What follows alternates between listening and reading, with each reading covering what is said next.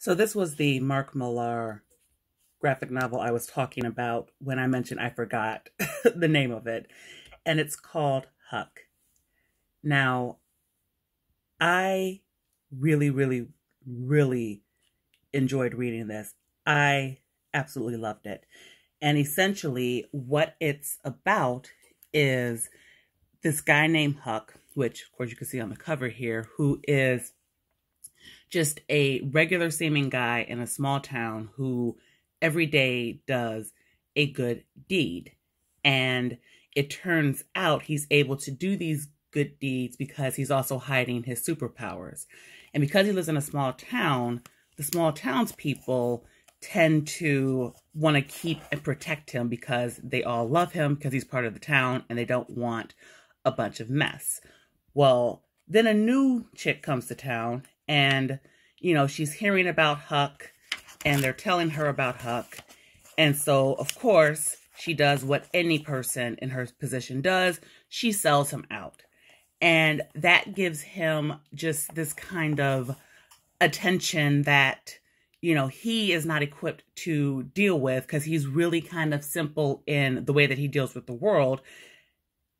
And, it's like, I don't want to say that he's slow because I don't think that it's that. I think it's that he takes people at their word. And I kind of get that personality.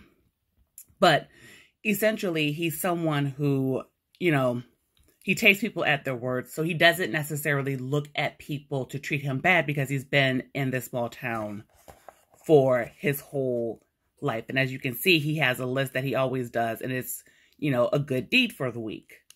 And it's, and essentially it's kind of a little bit like the Superman story in that he was an orphan, and that's part of the mystery of it.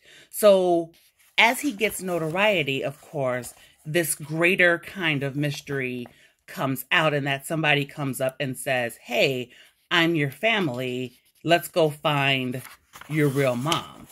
And that turns out not to be a very good thing because, of course, if it sounds too good to be true, then, of course, it's too good to be true. But, the idea of finding your mom, when you've been an orphan, like of course you're going to jump on it. And so then it turns into this great story about like, what is it, like secret experimentation in Russia. And like, it is a really good read. Like, the art is so fitting for this. And, as you can see, the art is by Raphael Albuquerque, who does an amazing job in this. It's like, there's not really too much. Like, this is the guy who claims that he's related to Huck. I mean, there's not really much to be said. I mean, it's basically something that I would highly suggest that you pick up and read. Like, I wish that this was a series that had continued because I really think that it is, such a good story. It's teen rated, which I guess I can see why, because it's not necessarily, like, there's not heavy language and there's not too much violence in it. So it's kind of like suited to like regular superhero comics. But I think it's just a really kind of nice modern sort of alternate take on superheroes, because it is, a guy who would qualify as a superhero, who doesn't necessarily see himself as a superhero, who, like, just does what he does because it's what he was taught to do. And so, yeah, I mean, I guess for me, I probably love this a lot because it kind of reminds me of that kind of Superman figure. And if I can't get it from DC, I might as well get it from this. Yeah, I think, this is one of those things. Like, I think if you were that kind, that you just loved, like nice and simple, because the plot line is not complicated at all. Everything is straightforward. And yeah, I mean, that's literally about all I could say about that. This is a high recommend. And I really can't say anything other than that. Then I think that it's a really good story. And it should be, because I do believe that that's one thing that Mark Millar can give you.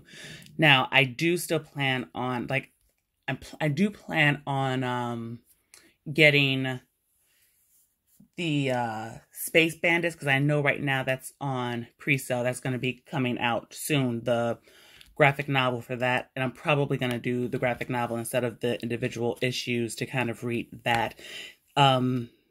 This makes me feel a little bit more comfortable about doing that, even though it looked, for the reviews, it looked good anyway. I also have Middle West Volume 1 that I'm going to be doing as well.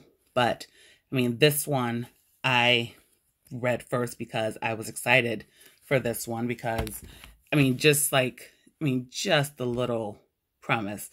What if the person you least expected had an amazing secret? And just, like, the way he's shaped is just, it's like a simple small town guy just doing big things. That's literally, that's literally all that it is. And I love it for that. I love it, love it, love it for that. So anyway, if you like this, hit the like button, hit the subscribe button, do the bell stuff for notifications, share, and all of that. And I will see you on the next video. Bye.